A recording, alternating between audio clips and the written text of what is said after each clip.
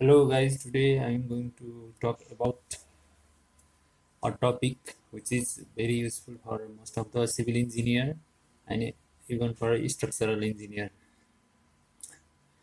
When it comes to the modeling of slab in SAP and Etabs, uh, most of the civil engineer and structural engineers has to choose one of the cell which are listed in SAP and Etabs, right? Because modeling of slab is very useful in most of the civil engineering structures like building structure, shear wall, uh, hydropower projects, and irrigation projects, right? Then what we should know before we choose the cell membrane or layered element from the ETAPs. First, we should understand how the cell element behaves when it faces an external load. When we apply the external load in a structure, it maintains its equilibrium through its deformation, right? We apply the load and then the load will convert it into the internal forces in the member, and then internal forces adjusts its deformation to maintain its equilibrium. The total deformation is the deformation produced by bending deformation, that is given by WLQ by 48 EI for a simply supported beam, and WAI by WL by AE for axial deformation, and KWL by GA for shear deformation. That's how the equilibrium maintains in a cell element, right? Then we should understand what is axial deformation, how the axial deformation can be obtained uh, in a cell element. The deformation that occurs in a body due to axial loading is known as axial deformation. Axial deformation uh, calculation can be done by FL by A, where A is the cross sectional area and L is the length of the member. If we apply an external P kilonewton load on a membrane structure, membrane element, then the P forces converted into the axial forces F, and it maintains its deformation because it has the axial rigidity EA.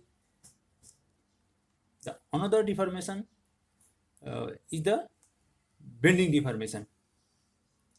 We all know when we studied flexure in strength of material, how the bending deformation is calculated and what is the governing equation for the bending deformation. The governing equation for the bending deformation is M by I and sigma by Y E by R, which we already studied. The calculation for bending deformation or deflection for a simply supported uh, beam is WLQ by 48 EI. It is the change in configuration of the elastic line due to bending. The bending deformation includes rotation and displacement of the elastic line, right? That is the bending deformation, and that's how we calculate the bending deformation. We studied axial deformation, bending deformation, and now we go to the shear deformation. What is shear deformation then? The shear deformation is the angular change in radian at each corner. Angular change in radian at each corner of the cell element. The deformation by which a small rectangle is changed into the parallelogram. At first, it was a rectangle. It is the thickness of the cell, that is L, and after the application of the external force, it just changed into the parallelogram, right? The angular change in radian, that is gamma equal to delta x by L, which is shown in the figure. Then shear deformation is calculated by using the formula WL by GA. GAB. What is AB? AB is the shear area. Shear area is the effective area of the section participating in the shear deformation. For a structure involving members having low effective span to member depth ratio, it means when a cell element has greater thickness, then shear deformation could be responsible for as high as 20% of the total drift. It means shear deformation can contribute around 20% of the total deformation, because total deformation is the deformation produced by bending, axial, and shear. For shear deformation, WL by GAB, we have written the formula here, but when we go to this equation, KWL by GA, here K equal to gross area by shear area. The shear area, the shear area is the function of total area is the function of shear area. Then K equal to A by AB.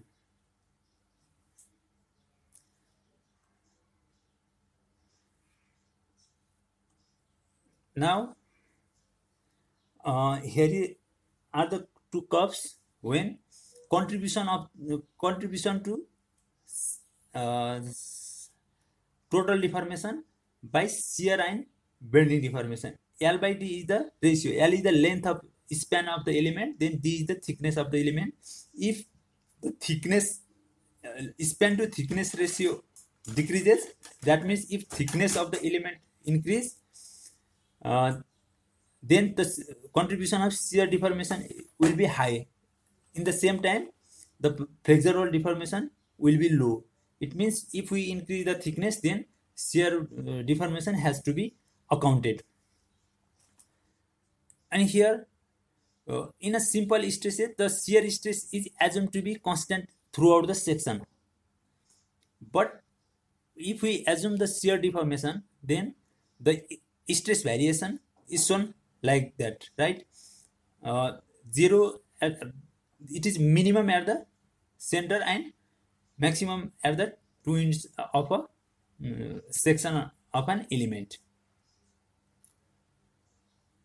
Now, we just need to focus to the options available in Etabs. The first option available in Etabs is the membrane. Among four, what is the membrane? We need to understand. Membrane are the plates with zero or negligible flexural stiffness. It means it cannot bear out of plane bending because it has no flexural stiffness. The membrane element is used to represent only in-plane stiffnesses. If it has in-plane stiffnesses, it possesses an in-plane rigidity, that is axial rigidity, that is EA, which enabled to carry axial forces. If we apply an external load to the membrane element, then this membrane object transfer all or 100% load directly to the supporting structural object because it does not possess any type of bending stiffness. If we take the example of the membrane, we can take the bedsheet on your room. When we apply external load on your bedsheet, then it just bends without any resistance, right? But it creates internal forces in axial direction. So if we need only axial resistance in our structural elements, then we can choose membrane type of structure. But if we need to resist bending, then we need to go to the other options, right? Other option is thin cell. The thin cell was idealized by the Kirchhoff law of theory. It has defined in two coordinate systems. One is angular coordinate system and another is planar coordinate system. In an angular coordinate system, a cylinder is considered to be thin if the ratio of the inner diameter to the thickness of the wall is greater than 20. It means d by t is greater than 20. If we apply the internal forces P on a wall of the cylinder, then it generates whoopee stress and radial stresses. But the whoopee stress and radial stresses value is single, because the thin cell element does not consider the variation of both whoop and radial stresses in angular system. It means across the thickness, it just gives one value, and does not give the variation across the thickness for whoopee stress and radial stress. In planar coordinate system, if the ratio of the effective length to thickness is less than around 4, if the effective span to thickness of the element is less than 4, then this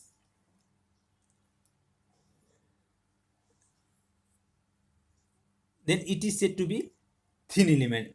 In that case, we can choose thin cell element, so that it just gives the one value in the element. It considered both in plane and out of plane stiffness. It means the thin cell element has the axial rigidity and bending stiffness, so it can resist any out of plane bending. But it does not consider the stress in the direction perpendicular to the cell surface. It means transverse shear deformation is ignored in the thin cell element. The thin cell element maintains its equilibrium through bending and axial rigidity. In most of the case, engineers often choose thin cell element in molding of slabs in any type of structure. But we have to understand other type of structural behavior which is available in Etabs or SAP. Another cell element available in Etabs is the thick cell element, that is discussed by the Midlin theory. Thin cell and thick cell elements are defined in both angular and planar systems. For an angular system, a cylinder is considered to be thick if the ratio of the inner diameter to the thickness of the wall is greater than 20. It means d by t should be greater than 20, less than 20, right? Consider there is some error. Midlin theory. A cylinder is considered to be thick if the ratio of the inner diameter to thickness of wall is, it should be less than 20.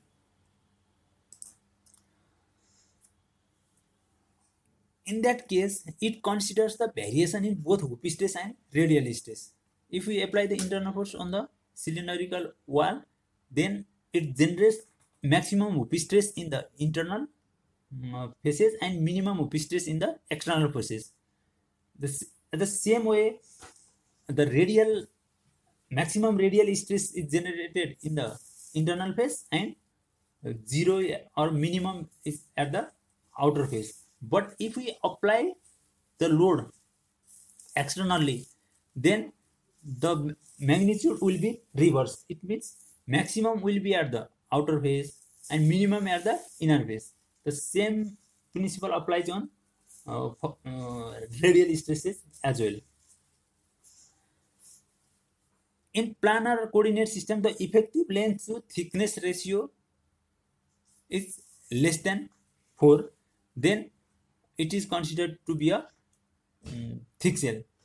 It does consider the stress in the direction perpendicular to the cell surface. It means transverse shear deformation is accounted in the thick cell element analysis.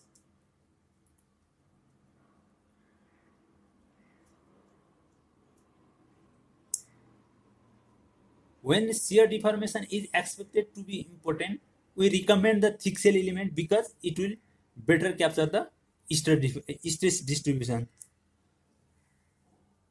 This is the case not only for the thicker cell but also for regions near opening and other geometric discontinuity in which the transverse shear deformation develops.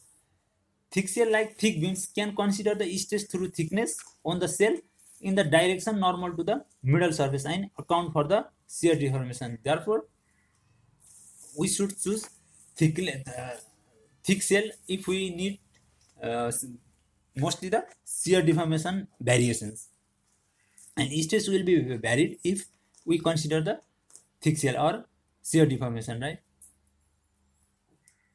The another type of cell element available in the uh, Etabs is the layered cells.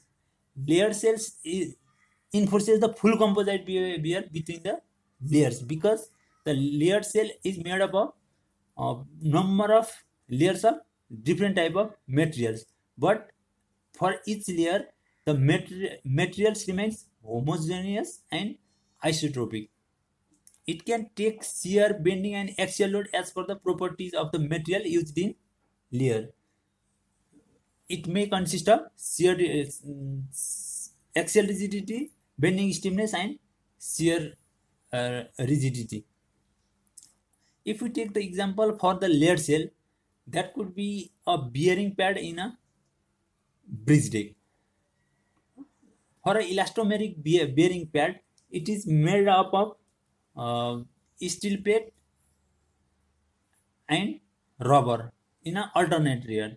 If we need to analyze this type of bearing element in a shaft, then we should use layer cells. The same principle can be applied on a bridge deck, where the deck is made up of high strength concrete, but overlay materials provided on the bridge deck is of lower grade concrete or like asphaltic concrete. In that case, if we need to uh, study the stress variation in this combination, then we can choose the layered cell. Uh, Thank you guys for your listening. I request you to subscribe my channel, because I'll update more videos about structural analysis in SAP, ETAPS, and other structural related content in the upcoming days. So keep on watching. Thank you very much.